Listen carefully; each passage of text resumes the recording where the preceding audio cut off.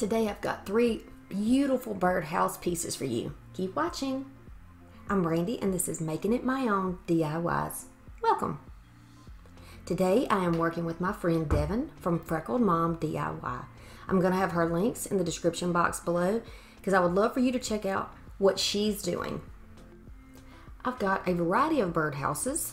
I found this one at the thrift store. Love it. I got this one at Dollar Tree. And they have several different styles, and this one was thrifted as well. You're going to need to grab some stickers or embellishments, and I have these little thin wood chips. I'm going to need some type of glue, and then some stains and things like that. Number 1 is a thrift flip birdhouse. We're going to start off with the one with the metal top, and I want to cover that because I thought these little pieces of wood chips looked very much like shingles. So I'm going to try my hand at doing shingles. I have 3 inches here, so I'm just going to divide this into 3 sections. Just marking it off with my ruler, and then going to turn my ruler to the side so I can make lines to make it easier to guide where I'm gluing down my little shingles. Alright, so I'm just going to use hot glue, but if you want this to be permanent or to put it outside, you're going to need to use a different type of glue. Maybe something like E6000 would be good. Alright, so I'm just going to show you how I do this. These shingles are not going to fit exactly across the bottom, so I'm going to have to adjust it a little bit, but that is so easily done. They are so very thin that they just split when you press down on them. So I'm holding it from the underneath side and pressing down on the edge of that little tin there, and it just snaps right off the perfect measurement. How about that? You could also use popsicle sticks and cut those down if you wanted to, if you had some of the thin ones, and make shingles of your own. Now I'm going to go up to the next line. I'm going to go right under that line because I want to make sure that my shingle overlaps about probably 1/8 of an inch over the bottom line. And I'm just going to alternate back and forth so that I have the broken shingle on opposite sides. So then I'm going to glue that one down and continue along. Going on the top row, I want to make sure that that top row sticks up just a little bit over the peak, and then I'm going to start on the other side. Now I use baby wipes with my antiquing wax just to give it more of a, I like to use this to distress. So I'm going to use just a downward stroke here and just press that onto the wood and then drag it down. I'm going to do it on both sides and then continue to blend it and push it around until it is the color and texture that I like. It looks old, it looks like it's been outside, and it looks weathered, and I like that. I love rustic, cottagey, weathered looks. And I think that I accomplished that with this. What do you think?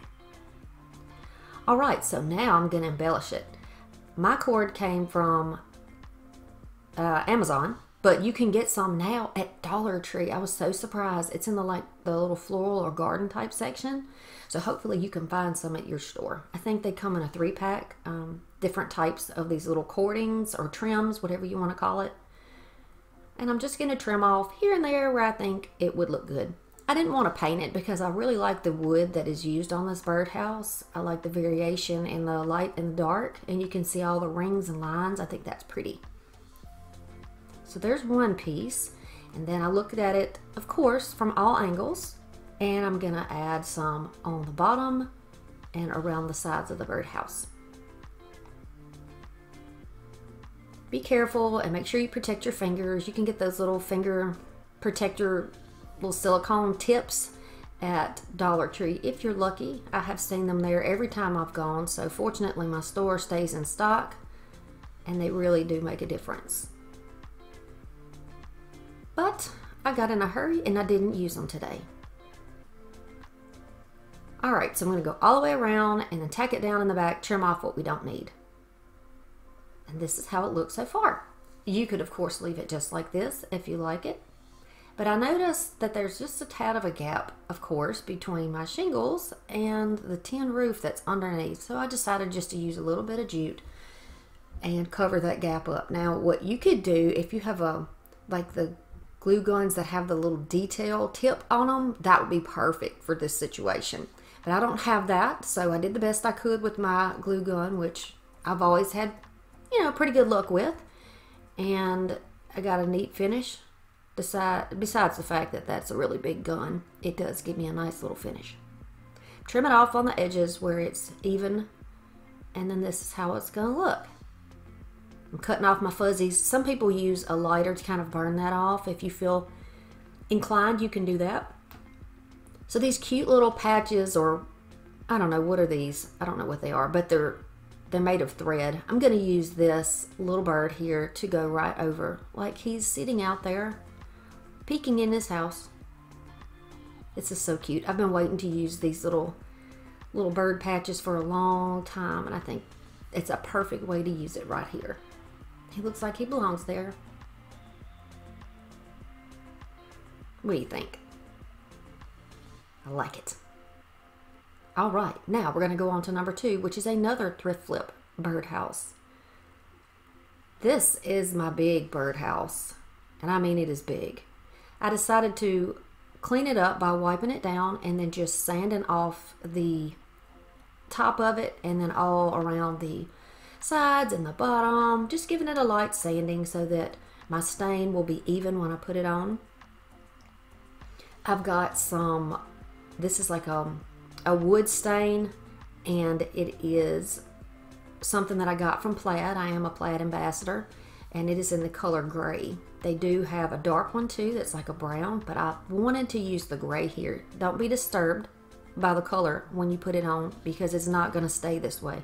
The longer you leave it on, the darker it will be. But I wanted mine to be more of just a wash. So I'm just going to take a baby wipe, which is fairly dry, and I'm going to wash the rest of it off. It gives a very subtle gray color or gray tint to the wood.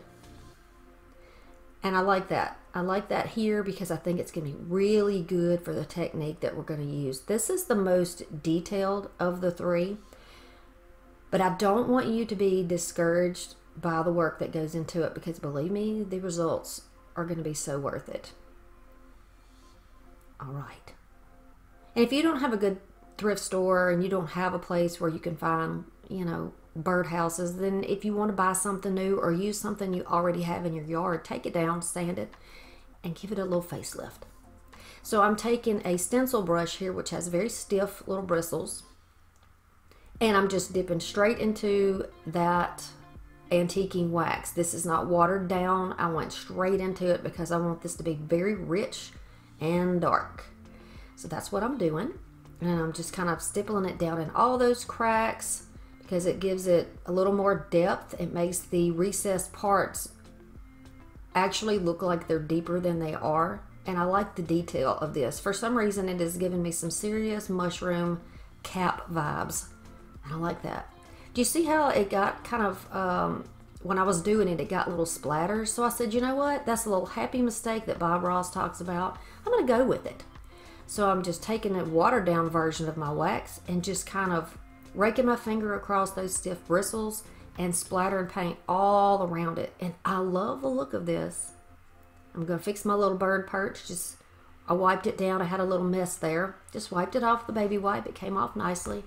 And then fixed it back. Put some more color back onto it exactly where I wanted it to be. And then just continued to go around here, flicking that paint all over the place. I'm redoing the bottom, and I do have a little bit of a mess along the bottom. My lines are not perfectly straight, but I'm okay with that, and I encourage you to be okay with that too, because this is a rustic look, and it really makes this birdhouse look so different than how I started. That's the great thing about crafting. There's no right or wrong, right? You just do what makes you happy and brings you joy, and I always encourage my viewers and subscribers to keep that in mind when you're crafting. Alright, so these stickers came from Dollar Tree. They have a bunch of these kinds. They're kind of different styles, but they're raised, and I really enjoy the look of this, and it fits perfectly around the little opening to the birdhouse. Is that not the cutest little cottagecore birdhouse you've ever seen? But wait, it gets better. I'm going to take these little corner pieces and just kind of give it a little extra something You don't have to do this if you don't want to, but I think this is really cute. There's 4, so it works great. I'm just going to use a popsicle stick so I can line it up and kind of get it, you know, not perfectly straight, but pretty straight. And then I'm going to do the same thing on this side, and then so it's kind of framed out. The front of the house is framed out, and I like that. But you don't have to do it. You know, whatever you like. And there are ones that have keys on them and all kinds of stuff. So just be creative and do what feels right to you. Oh, isn't it a beauty? And then I thought, you know what? What would make this even more perfect is to give it a stand. Yeah, I'm going to give it a stand. So check out this candelabra or candle stand or whatever you want to call it. Apparently it had a glass top or something on there. But anyway, I got it at Goodwill because it was broken. Apparently nobody else wanted it, and I grabbed it. I'm giving it a good cleaning with a fresh baby wipe. And then I'll show you. It's actually from IKEA. Isn't that the coolest thing? Yeah. I'm just going to take the top of this fat, tall base, and I'm going to attach it to the bottom of my birdhouse. And there's no wax on the bottom of the birdhouse because if you would have done that, it wouldn't stick very good. Very good at all. So I'm just going to hold it down until it gives it a minute to catch. Number 3 is our Dollar Tree birdhouse flip. This is so easy. This is probably the easiest one, but it, you know, it does have a little something to it. Little technique, little effort. So I'm taking that same watered down antiquing wax and my brush, and I'm just going to go over the roof. I'm going to give this a brown top. You don't have to do this. You can paint yours. You could use the solid wax technique like I used on the last birdhouse. You could even shingle this like we did on the first birdhouse. So see, I'm having a hard time here with that wax, so let me show you what I do here in a minute to get that trim nice and colored without flicking that paint all over the rest of my birdhouse, because we won't be staining that. We're going to be painting it, and I don't want to make a mess. Waxy substances do not like to stick to paint substances, so I'm just going to take it on my finger and just rub it down into those little cracks. What about that? We're finger painting, y'all. Finger painting. And it does the trick. It does perfectly. I'm going around all the edges of that raw wood there to make sure that it's all covered up. And then the underneath part, we're just going to use paint for that. So I'm taking this light mocha. Use whatever color you like. And 3 sides of this house and the underneath parts of the roof are all going to be covered with this mocha paint. Hey, if you enjoy budget-friendly DIYs, I would love it if you would subscribe to this channel. If you are from Devin's channel, I want to say a big welcome and thank you for coming over. I have known Devin for quite some time now on YouTube and on Instagram, and that's a hard-working girl right there. She has unique DIYs, and she's such a spiritual person. It's really uplifting to talk to her and follow her journey. So just be sure that as soon as you finish watching mine, you go over there and check her out. Okay, here are some rub-ons that I got from Dollar Tree. They also have a variety of really cute stuff depending on what style you like. And I know that I'm going to be using this transfer. I've used it on other projects and I will be using it again. I just kind of get an idea of which section I want to use. And the reason we painted that front part white is because I really want this to stand out. So I like the rose one, the rose section, and I'm going to be working with it. I'm just making sure that I have enough room here to put it on. And then I'm going to take my little cutters here and just cut the little stem off. So the little part where they stand or the perch, I just removed it so that I could lay this straight down. But don't worry, we're going to put the perch back. We don't want the bird to be confused and not be able to get into its home. Alright, I'm using just a regular popsicle stick to rub this down. Don't worry if you did like I just did and pressed it down and made it kind of messy, because you can fix it so easily with these stamps or these rub-ons. You can't take it off once it gets on there, in my experience anyway, but you can certainly fix it. So what's left on there are a couple of extra leaves and things that didn't transfer. Just overlap wherever you need a piece. And look at that. I totally covered up my mistake there.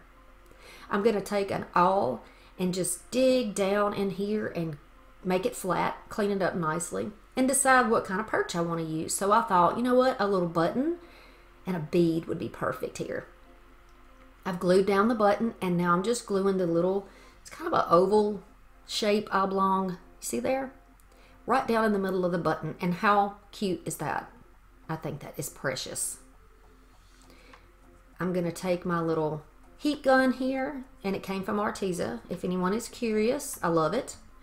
And I'm going to peel off my sticker. Oh my gosh, game changer for sure, because it saves me a ton of time not having to scrape. This is just a little piece of stuff that I found at Goodwill, and I save these because you never know when you might need a base or an extra piece for something, you know? And it's going to be perfect as a base for this, and it's going to be a little razor or a riser, and it's just going to lift it up, and look at that. It's perfect. Here are our 3 birdhouses. I'd love it if you would give it a thumbs up if you enjoyed it. And I would love to know if you have any intentions of making any of these little birdhouses. Which one's your favorite? Which one do you think that you will try to make? They're easy. You know, with summer and spring here and coming up, it's the perfect time to get in your yard, to get on your porch. You know, if it's still snowy where you live, bring some of these things to life in your house. Get inspired, be warmed up. I got lots to show you, and so does Devin, so be sure you subscribe so you do not miss anything that we have coming. Any links that I mentioned will be in the description box below. Thanks to all of my subscribers. Go see Devin. Remember what I say, I believe in you. I really do. We're all creative in our own way. There's no wrong way of crafting. Thank you so much for stopping by, and I'll see you again. Bye.